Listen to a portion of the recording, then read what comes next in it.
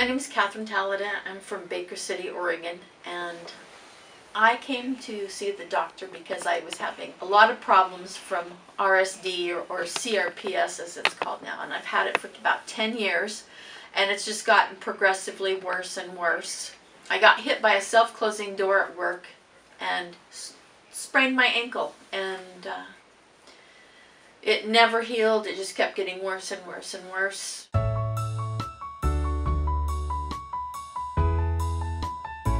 I was an RN and I lost my license because I couldn't work. It just expired, and I haven't been able to get it back because of this dystrophy or this CRPS, whatever it is.